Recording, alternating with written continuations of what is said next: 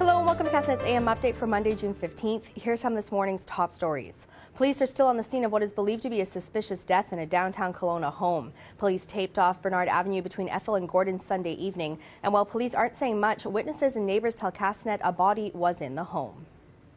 A restaurant was gutted by fire early Monday morning in Caramias.